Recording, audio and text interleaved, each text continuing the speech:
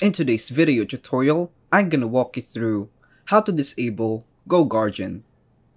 To easily follow along, simply adhere to my instructions until the end of this video. Remember to like, subscribe, and leave your comments below. Firstly, let's begin by tapping on the star icon located in the top right corner. A pop-up will appear indicating Edit Bookmark. To proceed, we must modify this bookmark's name to GoGuardian.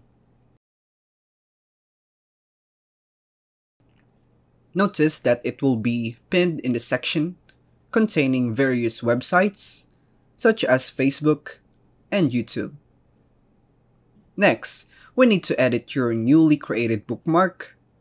Right-click on it within this section and enter a different URL value. Once done, save the changes.